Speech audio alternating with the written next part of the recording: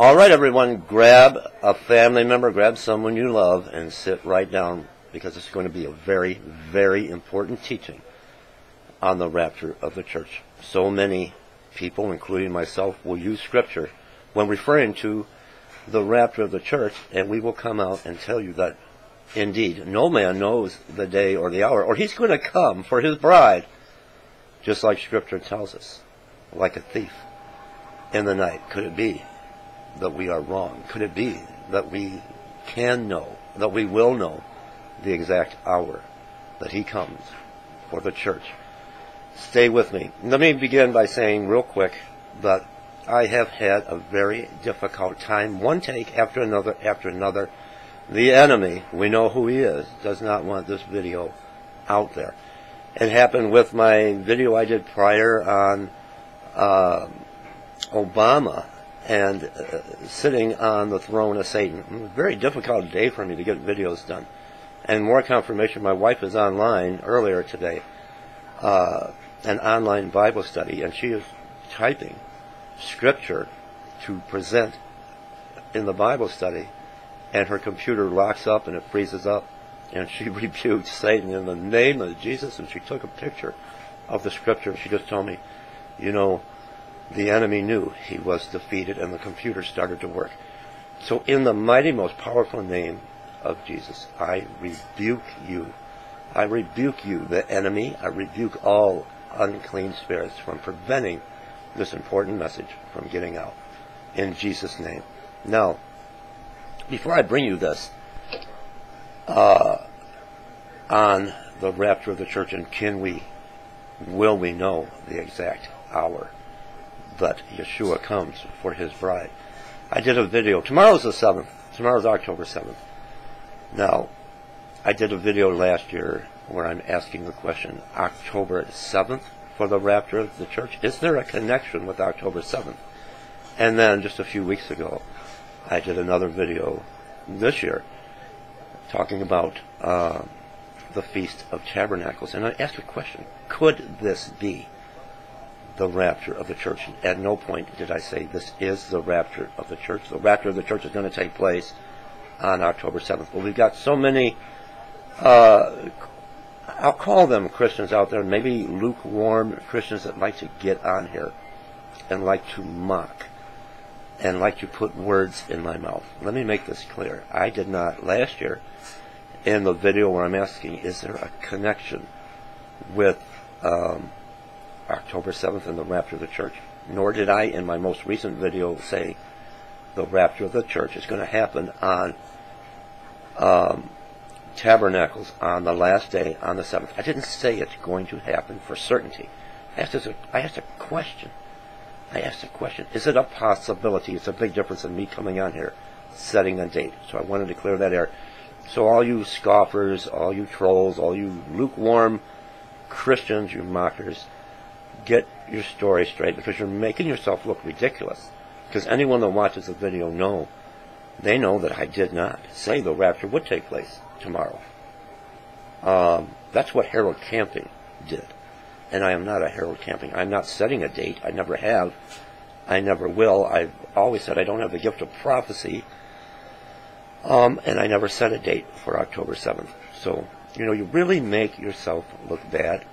You make all your brothers and sisters in Christ look back when you come on and you mock a pastor or a minister. That is just asking a question, showing you a possibility. Could there be a connection? Because we're told to watch. I didn't say the rapture would take place on October 7th. Now, like I said, so many of us will reference Scripture. No man knows the day or the hour for the rapture of the church. We all do that. We've all done that. I've done that. Or we will say he will come for his bride like a thief in the night. Could it possibly be that we will know a time, we will know the hour that he comes? Now, I have prayed on this for all day, and since I got this email yesterday, it's from Doug Ames. If you follow my channel, if you follow our live service over at Tiny Chat, you'll know who Doug is. Now, I'm going to begin with an email that he sent me that is confirmation. Because I've been looking at even, and I've mentioned this over at our live service at Tiny Chat, how we're looking at Rosh Hashanah, we're looking at the Day of Atonement, another big Rapture watch time. Feast of Tabernacles we're all watching now, tomorrow. And could it be that these, along with Scripture that says no man knows the day or the hour, not even the angels in heaven, could these be not referring to the rapture? He's going to come like a thief in the night. Have nothing to do with the rapture as the fall feast days. Rosh Hashanah, Atonement, Tabernacle. Could they all be referencing his second coming? And could we know and will we know the exact hour that the bridegroom comes for his bride? I believe we can. Let me share this email with you from Pastor Doug Ames, and I am in total agreement with him on this. All right, are you ready? The email starts, I challenge, where in the Bible does it say that no man know the day and hour of the rapture of the church, the coming for his bride? In fact, he tells us we will not only know the season, but he tells us in Matthew 25 that he will come in the midnight hour. Again, I have prayed on this, and I am totally in agreement with Pastor Doug. So where does it say we will not know the day or the hour? Let's take a look. Is it here in Matthew 25, speaking to the 5 foolish virgins? Watch therefore, for ye know neither the day nor the hour wherein the Son of Man cometh. No. He is warning them not of the time for the rapture. He's warning them of the end. Now this is tied directly to the thief in the night. What he does say is this: he comes at midnight. He comes at the midnight hour. Now for those of you that are unfamiliar with Pastor Doug Ames, he has spent numerous hours upon hours in Scripture, in the Word, going over research upon research upon research for decades. For decades. He knows Scripture, and he knows it well, and he knows Yahweh, and he takes this to Yahweh. Let me continue. Just want to make it clear so you know who I'm referring to when I'm referring to Doug. And yes, he is, believe me, he is a theologian. He is a Bible scholar. Now, what does he say? He comes at midnight. Now, Matthew 25. And at midnight there was a cry made, Behold, the bridegroom cometh. Now we have a time, midnight. And at midnight there was a cry made, Behold, the bridegroom cometh. Go ye out to meet him. Who are the 5 foolish virgins? Read the direct tie-in to the church of Sardis. It is the dead church. I mean spiritually dead. Now, is it over here in Matthew 24? Speaking of the end of the world, also tied directly to the thief in the night, Jesus says, Verily I say unto you, this generation shall not pass till all these things be fulfilled. Heaven and earth shall pass away, but my words shall not pass away. But of that day and hour knoweth no man, no, not the angels of heaven, but my Father only. He's talking about the very end, when heaven and earth shall pass away. And I've referenced this scripture myself, speaking about the law, keeping the Sabbath, keeping the 10 Commandments, that not one jot nor tittle of the law will be done away with until heaven and earth pass away. But what is Jesus telling us here?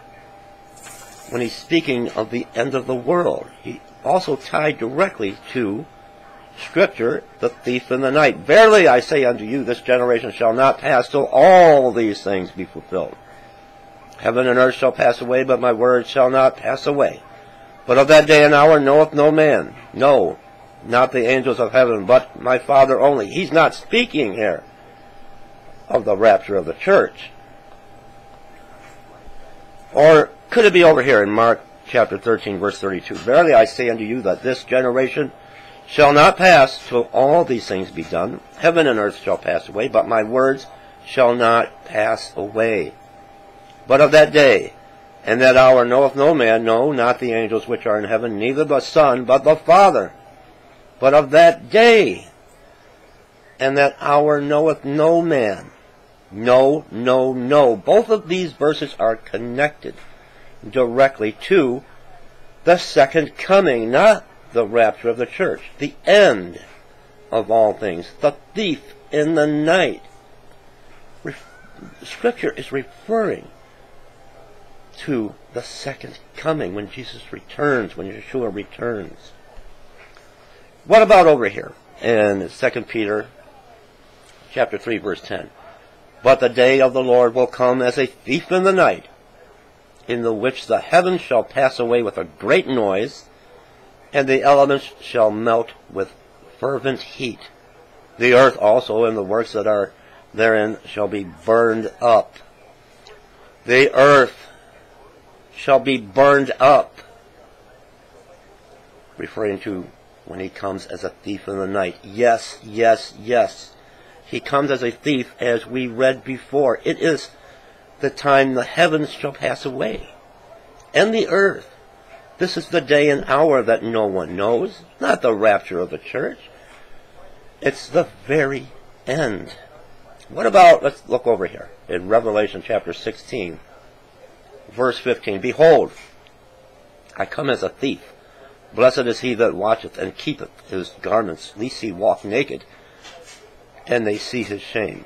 Yes, yes, yes. The next two verses of Revelation 16, it is done. That's it, folks. This is the day and hour that no man knows. Not talking about the rapture of the church here. Revelation 16:16. And he gathered them together in a place called in the Hebrew tongue Armageddon. And the seventh angel poured out his vial into the air, and there came a great voice out of the temple of heaven from the throne, saying, It is done. It's very important. I know it's a little long, this teaching, but it's very important, and share this with someone that you love. It's so important. Now, let me finish. Now, think this over, everyone, very, very carefully. Is it possible that the dead in Christ who rise, are they directly tied to knowing the day and the hour that Yeshua returns for his bride? Get ready. Get ready. You may be shocked to learn. Okay. What has been will be again.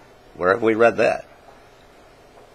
What has been will be again. The dead rise. The Old Testament saints rise and walk the earth. Matthew 27, verse 51. And behold, the veil of the temple was rent in twain from the top to the bottom. What if? Bear with me now. Excuse me. What if the dead who rise first in 1 Thessalonians chapter 4, verse 16 is a direct copy of Matthew 27:51. Chapter 4, verse 16. For the Lord himself shall descend from heaven with a shout, with the voice of the archangel, and with the trump of God, and the dead in Christ shall rise first. Just as it did when Yeshua gave up his ghost and there was a great earthquake, and the dead came out of their graves and walked the earth. The dead saints. There is nothing here that says how long, how many days, hours, or weeks, just that they rise first. It doesn't say how long of a time frame. We get so used to hearing what the world says that we believe it. The world has convinced us that we, who are caught up in the air, that it's a few seconds later. It happens immediately. No, no, no. It does not say that. The Word does not say that. Now, what if? Millions of the dead walk the planet. Yes, my dear father, your dead brother or a sister or a child or a loved one, they walk, and they came through our own walls into our living room and spread the truth of the gospel, even telling us when the 5 wise virgins will meet her bridegroom. They give us the time. Will it be 3 days later, 10 days later, 30 or 40 days later? We will be told by the dead in Christ. Will we? Will we be told by the dead in Christ? Folks, I believe this is quite possible. It may very well be a repeat of history. What do you think the dead at the time of Yeshua's resurrection were doing when the graves opened? They weren't just moping around. They were telling everyone the good news. Okay, here it is, the big one. Matthew 25, the 10 virgins. How is it that the 5 foolish virgins knew to wait at the door? Perhaps, just perhaps, they also learned from when the dead in Christ rose. So both the 5 bride virgins and the 5 hopeful but foolish virgins quickly rise to the occasion, because the dead in Christ had already risen and told them of the exact hour, the exact time. Now, after all, their dead father and mother or brother or sister rose from the dead and told them the good news of when the bridegroom is coming. But here is their problem. The 5 foolish brides, they were not waiting patiently. Excuse me. They are not the Church of Philadelphia. They are not the Philadelphia Church. They belong to one of the other 6 churches, probably the main church in Sardis. After all, Yeshua makes a direct reference to them in the parable of the 10 virgins. They were not watching. They were living with idols. They lost their love. They lost their first love. They have not the gift of the Holy Spirit because they were not born again. They continue to sin. They love the world. They have knowledge of the Bible and Scripture, but they don't live it. But wait, all is not lost to them. Yeshua also tells them of another appointed time, or perhaps even several. Be that also unto death. Matthew 25, verse 13. Watch therefore, for ye know neither the day nor the hour wherein the Son of Man cometh. Why do you think he was telling them to watch? Is it possible he is telling them to make the 2nd watch, the 3rd watch, or even the 4th watch? Think about this. If this was not a mystery to be revealed in the last days, people in general, over all these generations, would never watch. They would sin up until the first bus came, even the 2nd or 3rd, knowing they could always take another bus and be saved by His grace. They would never be watchful. They would be once saved, always saved. Got Yeshua, or do you have Satan? Now, Satan will take a person that is not born again and drag that person into tribulation and wrath. It will be the most insane time of anyone's life ever in the history of the world. If you are not saved, if you know someone that is not saved, share this with them.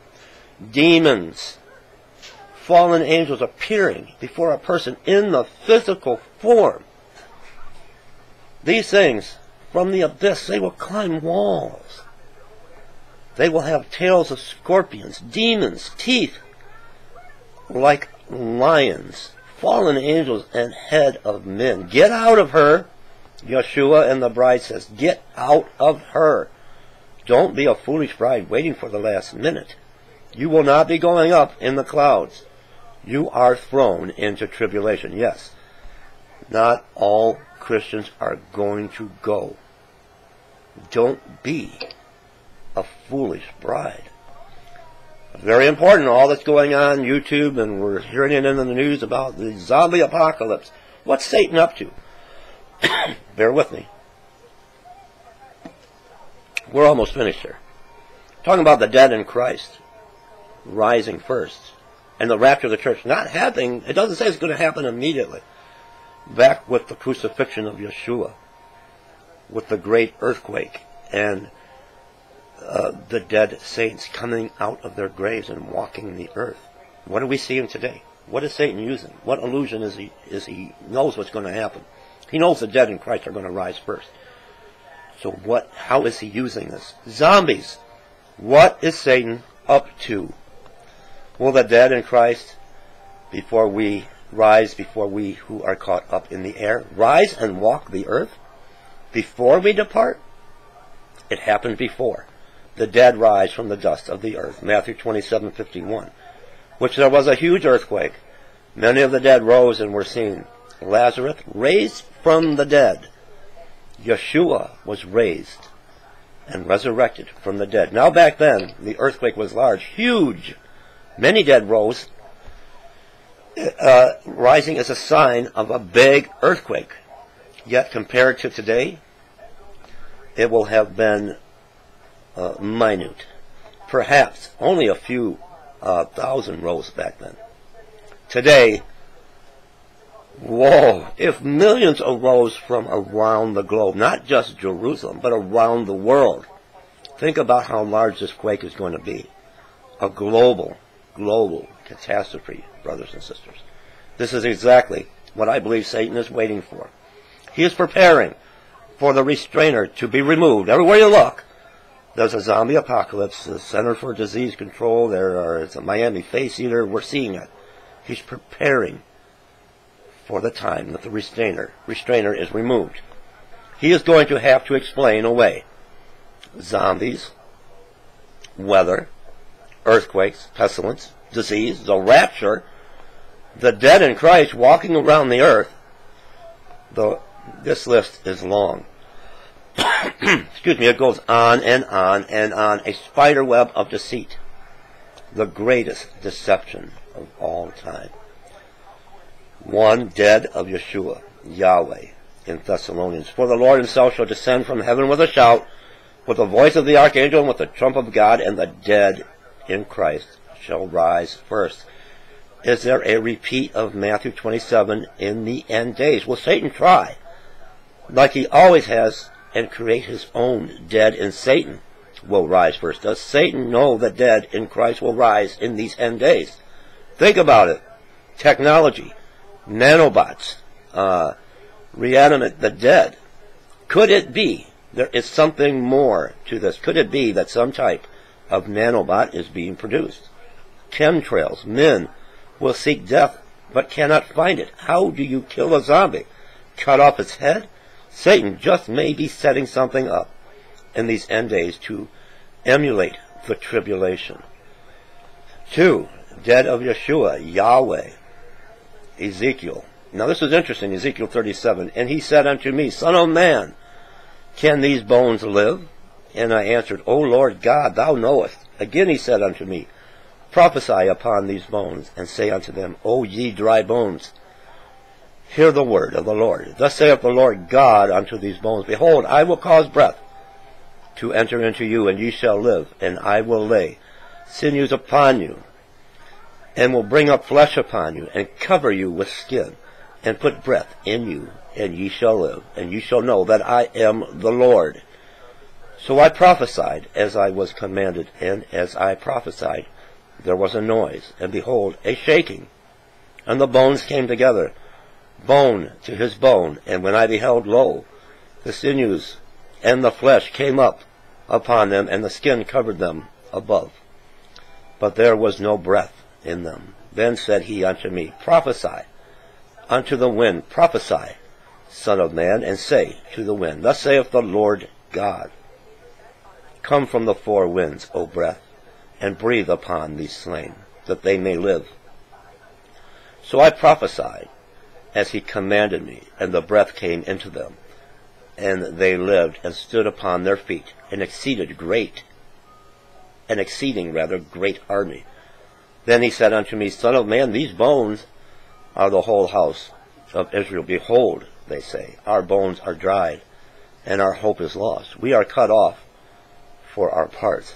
Therefore prophesy and say unto them, Thus saith the Lord your God, Behold, O my people, I will open your graves, and cause you to come up out of your graves, and bring you into the land of Israel, and ye shall know that I am the Lord, when I have opened your graves, O my people, and brought you out of your graves, and shall put my spirit in you, and ye shall live, and I shall place you in your own land.